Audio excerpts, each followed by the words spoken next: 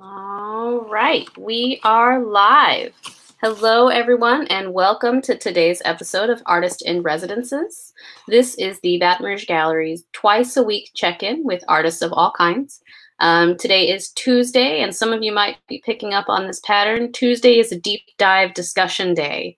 So I'm going to have on two artist members at Baton Rouge Gallery, and we are going to talk all about the ins and outs of printmaking. This is very exciting for me, as this is my medium, so I'm getting ready to be nerdy with these two wonderful artists. Before I bring them on, I just want to say thank you to all of our members and donors. Because of our community, we can bring you this kind of content and we still have stuff to do during quarantine. And I think these discussions are worthwhile and they're interesting to folks of all stripes. So if during this discussion about printmaking, if you have any questions, please leave them in the comments. I can see them and we can answer them in real time as you ask them. And I'm also going to encourage our guest today, who is Leslie Koptcho and Janke. They are also encouraged to go back after the feed and answer questions that we don't get to during the discussion. So please, if at any point you're confused or you want to know more about a specific thing that we're talking about, let us know. We can answer you. I also want to thank Breck, who's been our partner for a couple of decades now. As you know, our Baton Rouge Gallery is located inside their beautiful city park, and it is because of their partnership that we've been able to serve the community, have First Wednesdays, artist performances, artist talks, all of that fun stuff. Hopefully we'll be getting back to that soon, but since we can't have you in our home, these lovely artist members of ours are going to bring you into theirs. I'm briefly going to introduce Leslie Koptcho and Janke. Let me show you some of their work, just to give you a little context into what you're going to be looking at today. Hold on one second. There we go. Let's start with Leslie because, you know, I like ladies first. Leslie's work is printmaking, mixed media. She does a lot of large-scale intaglio works, which she's going to explain to us what that is. She does mixed processes, so these have a combination of traditional printmaking, photo and digital kind of elements all blended in together to make this beautiful, rich textures that we see here. And of course, pictures can never do this kind of stuff justice, but these are all huge, huge plates. They're just amazing. And then I want to pull that away for a second so I can pull up the work of Ross. Hold on. Again, 2 seconds. Let me just pull that up. Ross's work is also mixed media printmaking, very engaging. He uses a lot of portraiture, a lot of wood grain to liven up the surface and the texture of each work.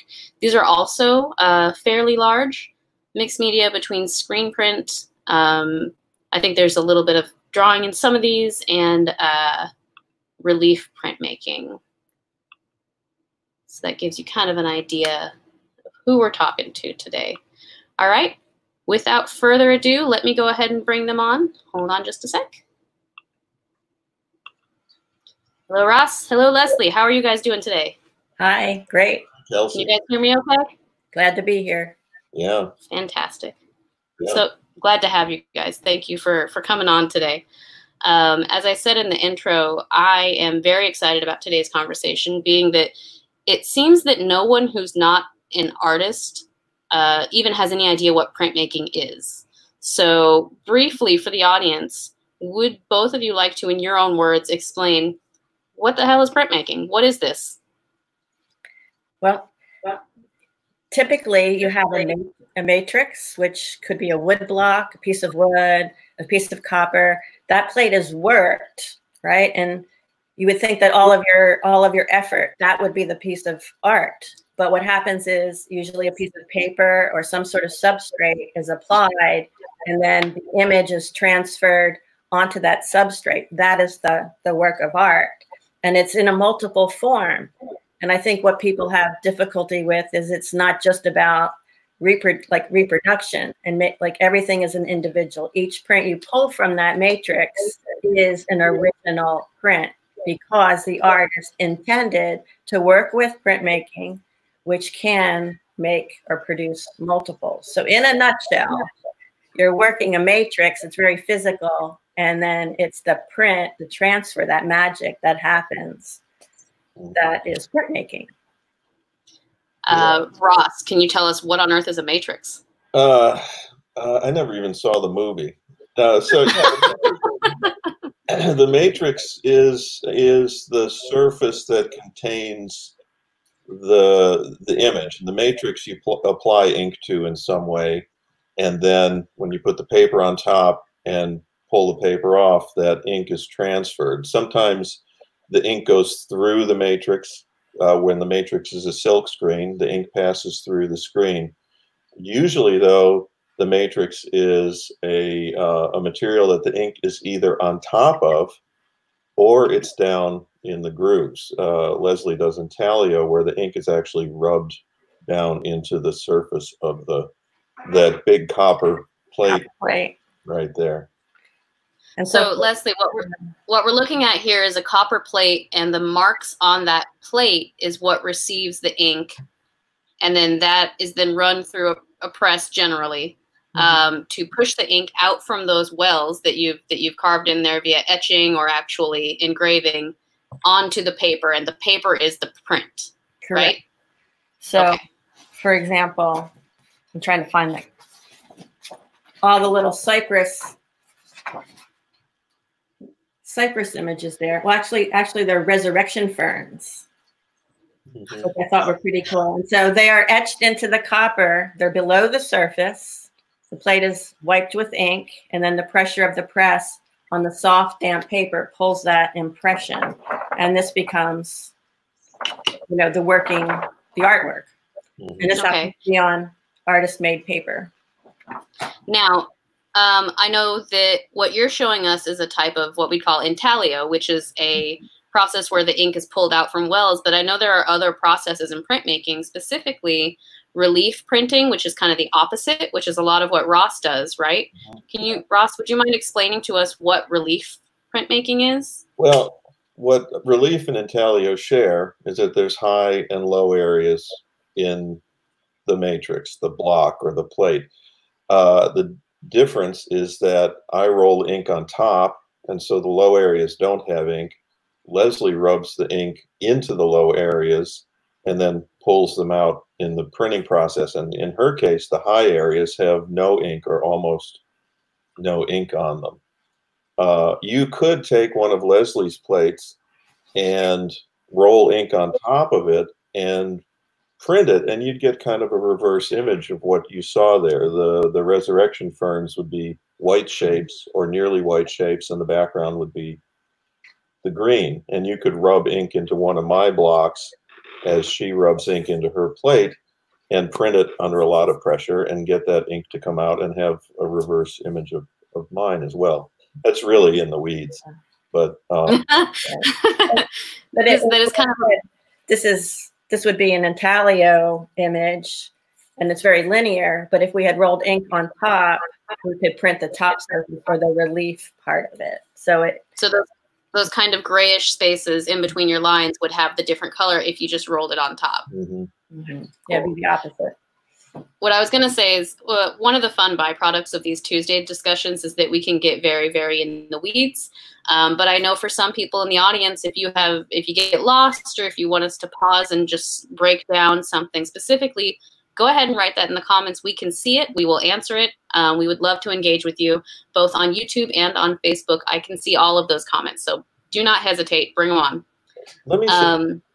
I was going to add one more thing about printmaking. What is printmaking? And you mentioned that people often don't understand it. But what's interesting is printmaking. One, it's a medium that everybody has contact with every day. We read printed things, we wear printed things, we see signs and images that are printed all the time, but we don't know how it's done. The mystery is the process. The other point about printmaking that's really important to everybody is that printmaking really is the thing gave us democracy and elevated the proletariat, the poor working class, to middle class status, because the printing press gave us books that were easily available and widely distributed, which allowed us to read, which allowed us to understand what was being said in the Bible, which allowed us to understand that maybe the king wasn't taking such good care of us, which gave us democracy. I mean, it's a really powerful tool in the history of the world. Gutenberg's press is probably the most important machine. If you had to pick one machine that changed the history of humankind. Now, that kind of printmaking on the Gutenberg press was a type of relief, which kind of morphed into letterpress, which, you know, again, we're getting really in the weeds here.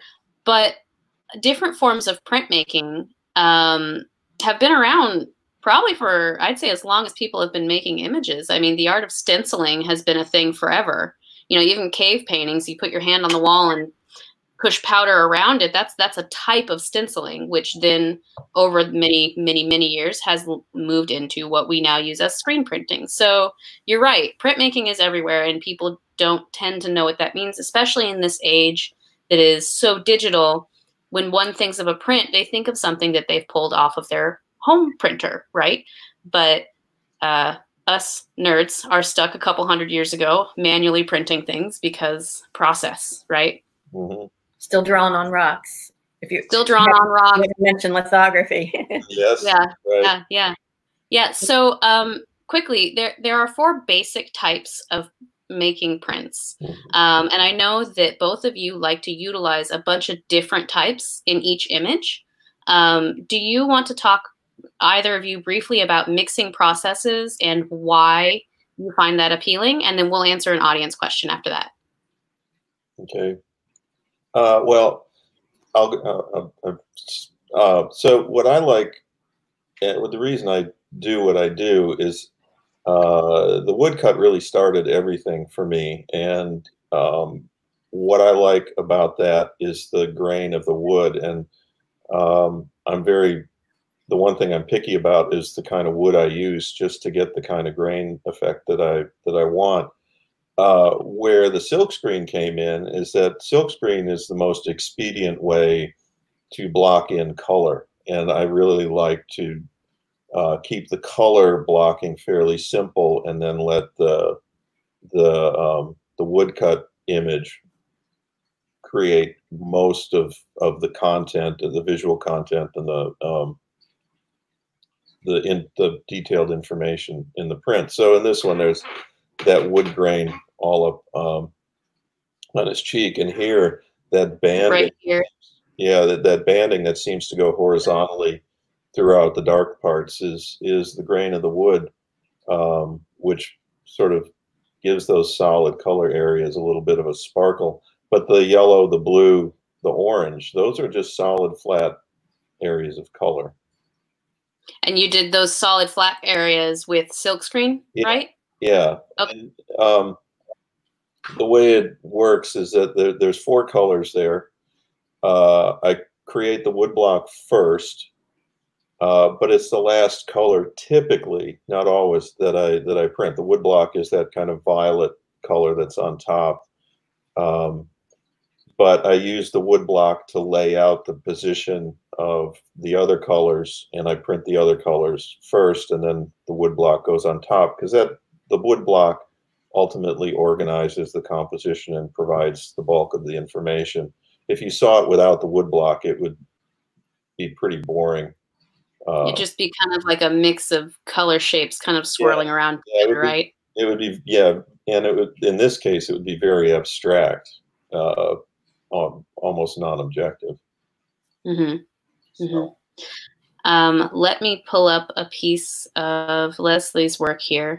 I wish there was a quicker way to jump between sharing screens, but I think the audience can bear with me at this point. They're pretty familiar.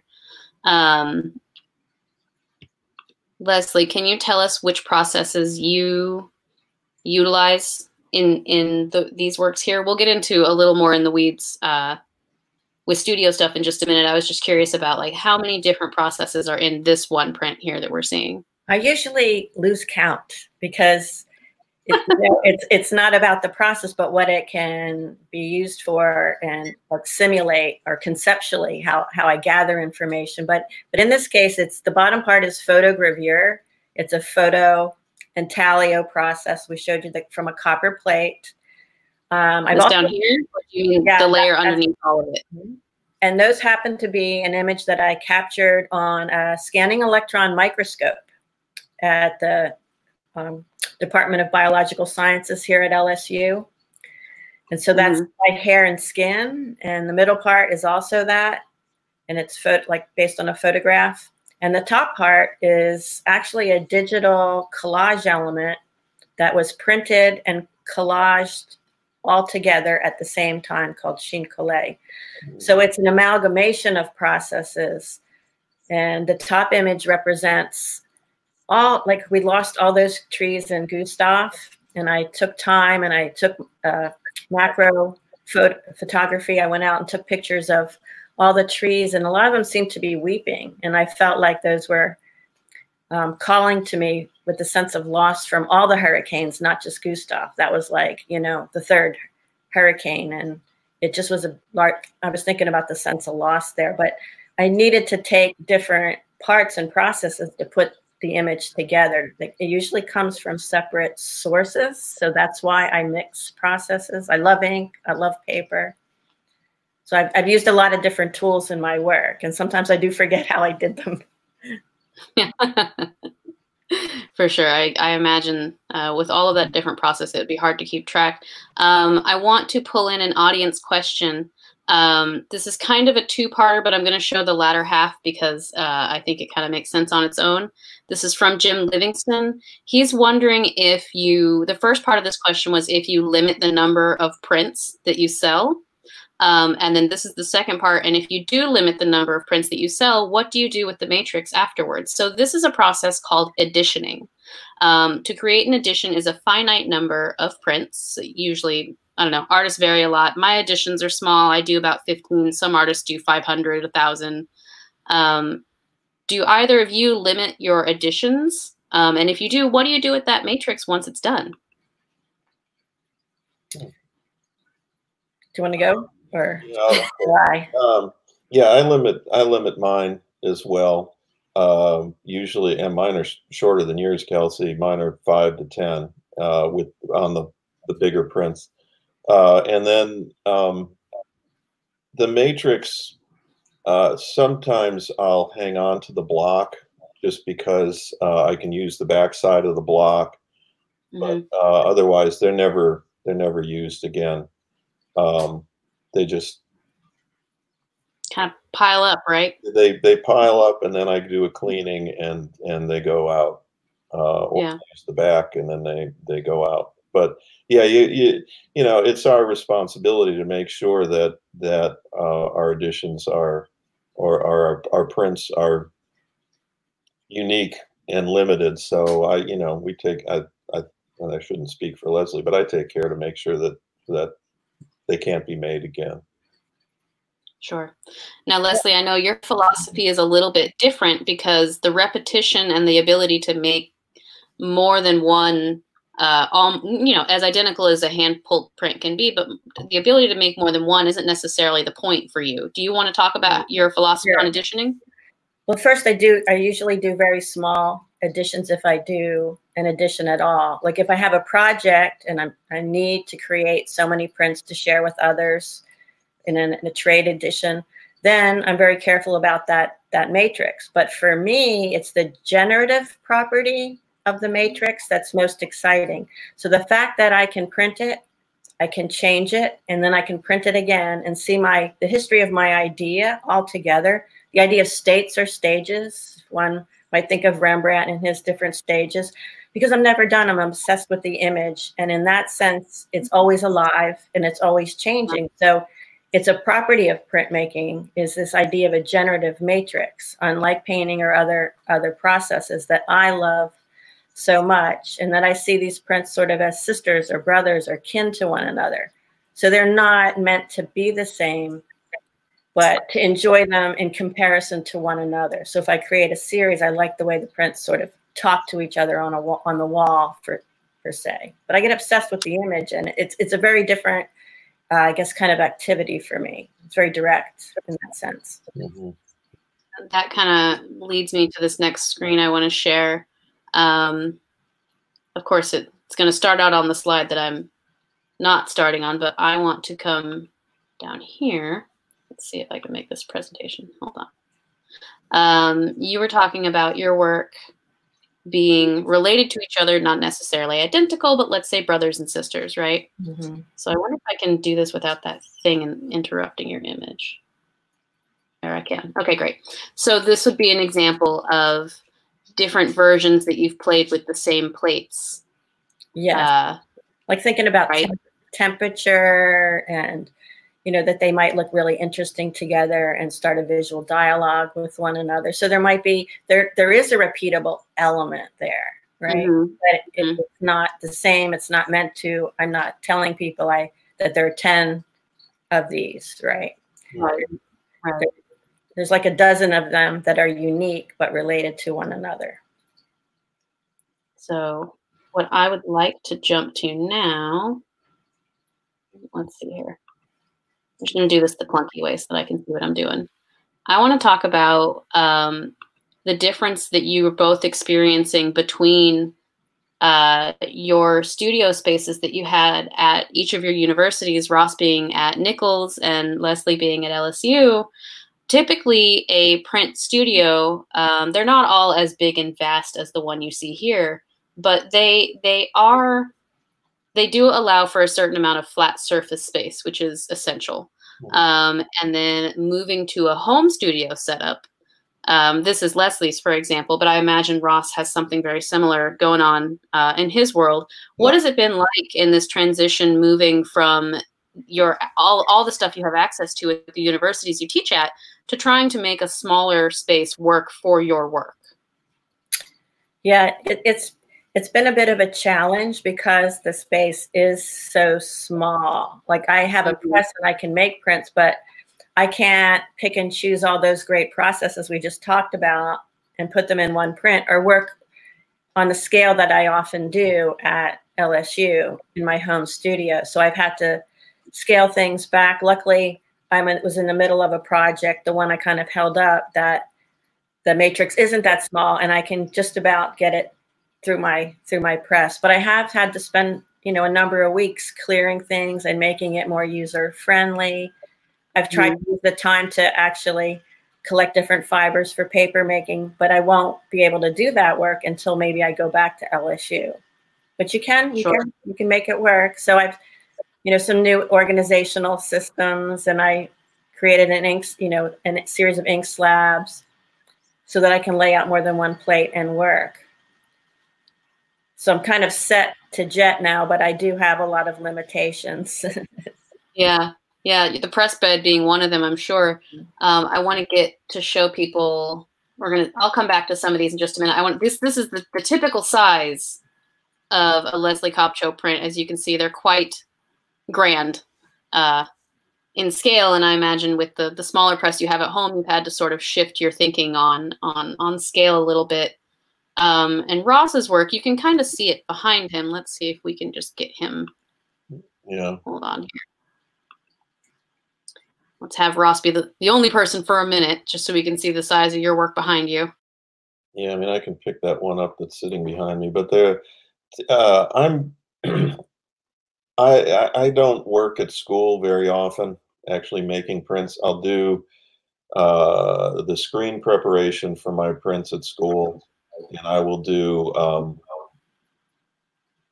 sometimes a few other little things, but mostly I've set up to make my work at my home studio.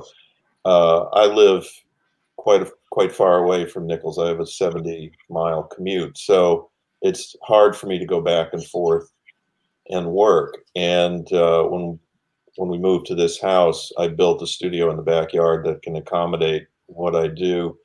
So I don't have as much dependence. This change in lifestyle that we've gone through hasn't affected the way I make my work at all, really. It's just affected how often I'm in my studio, which is a little more frequently because I don't have to drive to school every day.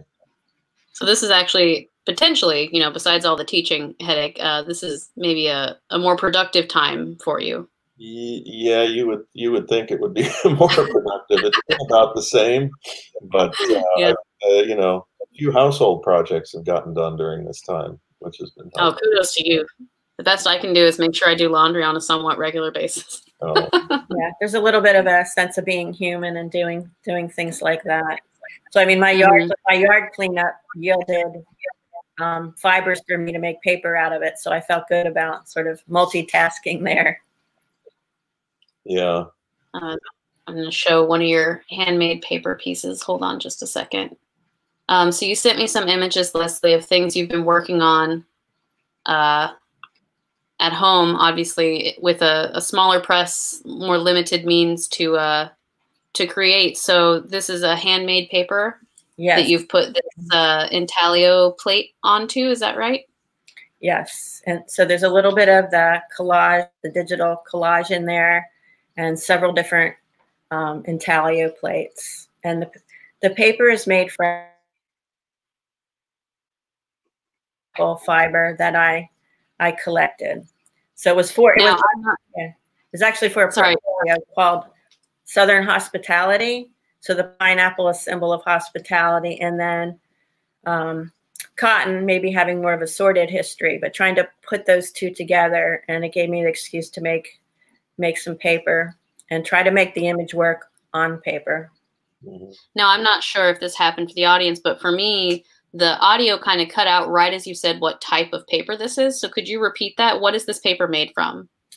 Cotton that's been grown in Louisiana, and it was from the LSU Ag Center, a donation, and then pineapple that I collected in stores, and put those together so they were more symbolic of the image that's on top and more in harmony. So the great thing about making paper is that you can custom make it. There are limits to paper, you know, what paper is available for printmaking, and I've been enjoying trying to explore both print and paper, and sort of as a support. Fantastic. So the last couple things I want to ask you guys, since we're rounding up on the half-hour mark, is what has teaching been like for you? Both of you teach at the university level. What's that been like? What's that experience?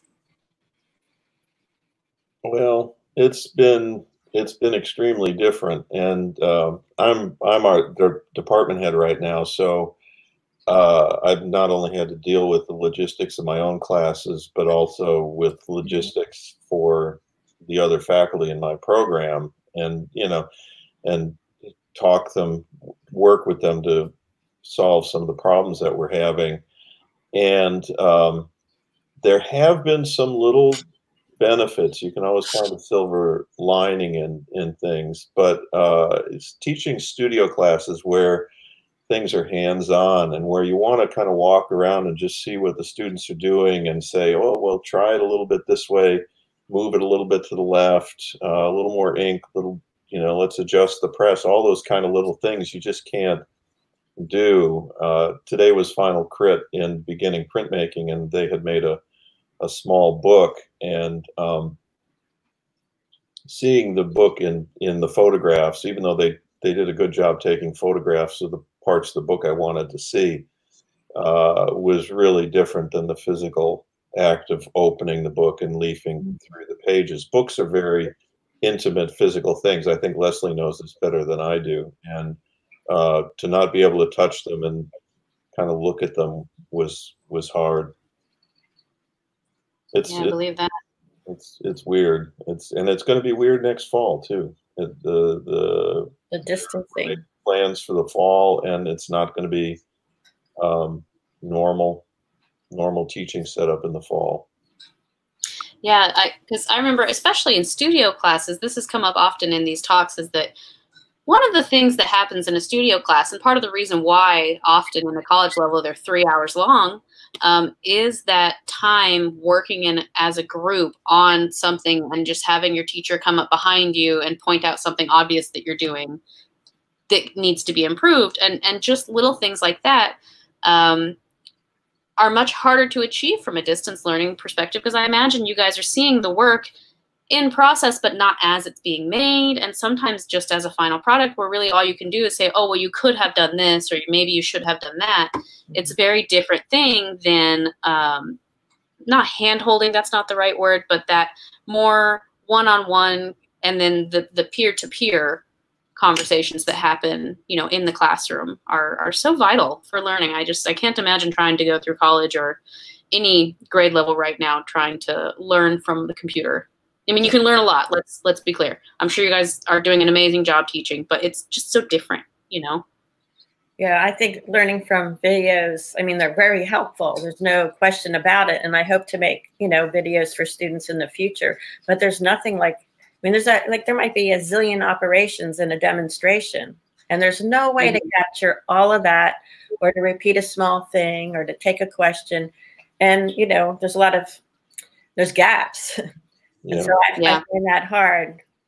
That's going to be difficult. I mean, there were a lot of nice things that came out of this. I mean, I probably approached teaching slightly different. I pushed them for the print class. I pushed their drawings more. We were in the middle of intaglio, which is technical, right? So they got a little taste, but they were supposed to push their plates further through different process hoops. And so they had to push their drawings and simulate what their prints might look like and how they wanted their prints to look. So the drawings came out much better than when they sketch to provide, right, a start. So that was, an asset. And then I had them they researched Louisiana printmaker. So there's things that I had them do that they wouldn't normally get to do. But, it's the last few weeks that works well. But for a whole new semester, it's going to take a lot of thinking through what's best to, how to provide the material to the students. Now, Ross, I know you did create a YouTube channel for your students for kind of a step-by-step guide. How was their response to that? Oddly enough, let me just say that during this time, so middle of March till now, I started with PowerPoints. I moved to recording Zoom lectures, which was a disaster, and then the YouTube, and they seem to respond to the YouTube videos the best, and I built the YouTube videos around their final project, this book, and they're broken into small chunks that they can they can look at a 15-minute or 10-minute video, go through those steps, and then move on to the next one. So that's been one of the good things that's come out of it, and something I'd like to continue is keeping some kind of a YouTube kind of video record of demos, because like Leslie said, there's a lot that they miss, but if they have to go back, or if they want to go back and get some information that they've forgotten or lost or are confused about, they can go back and look at it.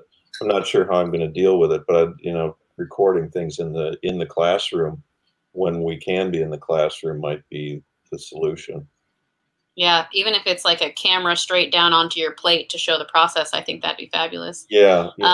The other thing I think has been good about this, and I'd like to hear what Leslie thinks, I really would, is that printmaking is hard for students because they get these beautiful studios that we've set up for them, that we've tried to make extremely functional for them, and then they graduate and they're in a bedroom. They don't have a press. They don't have ink. All of that technology goes away, and convincing them to not buy an iPhone and buy a small press instead and invest in some ink and stuff like that is hard. So I think part of the silver lining is that they've been making art, all kinds of artwork, at home in their own space. So when they graduate and they're forced to do that, under any circumstance, that I think they might be more capable of surviving on their own. Yeah, that's a good point. Leslie, do you have a response to that? Because I have a follow-up question for you specifically about an assignment. Oh, well, it might lead into that to show the the student in her little studio, her home studio. Yes, right. hold on. Let me put there. But yeah, I think some of the some of the things that I've done that were research based, I think the students are more interested in printmaking from doing that. So maybe they didn't have a chance to do everything hands-on, but now they're more interested because they got to talk to a printmaker and find out how an interview much like this, right, that the students had to do. So I think when there's there's a way. This is KK McCarley, and they are in their little home studio, and they pulped their own old photographs. She's a photo major, and she made her own paper. Made her own mold and decal to create. I think the next slide is a piece that they made. But you know, you can do something everywhere. So I think that they inspired me with that. So those are all pulped photographs from their photo class, and then their own hair. They have this crazy, beautiful hair with all rainbow colors, and in the paper, it looked great. And another student actually made masks, and those are from toilet paper rolls, I should say.